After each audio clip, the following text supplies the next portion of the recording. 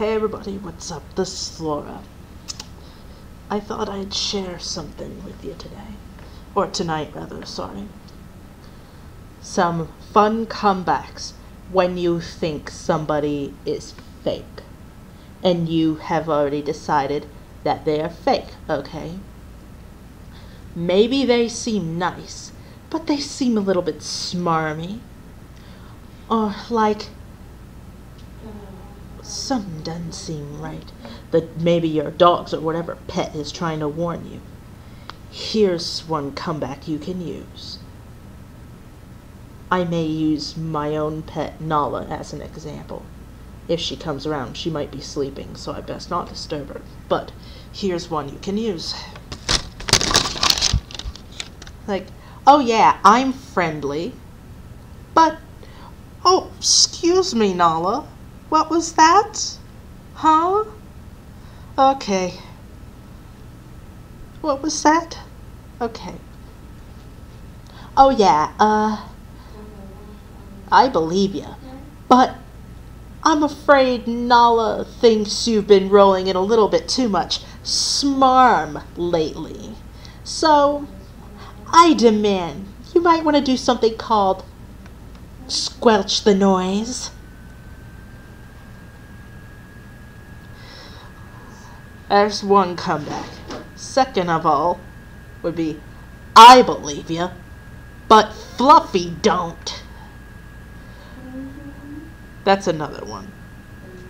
But Nala don't. That's another one. Third one. Nala says, read my very pink lips. You are so fake that even Barbie looks real. You better start telling the truth. If you start telling the truth, then maybe we can talk. Read my lips. I have already made up your fucking mind. Or you could. That's comeback number 3.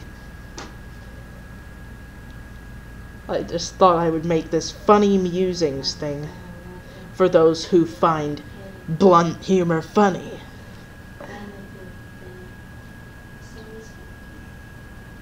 Well, it can be very cathartic too if you are angry.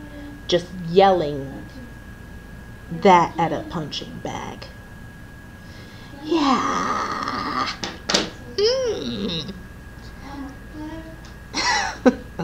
Sorry, I can't help it. It's just there. You're like, yeah, right. And then you're walking away, bitch. But don't say that out loud. But go ahead, think it, but be careful not to say it too loudly. Or just do the you liar face. The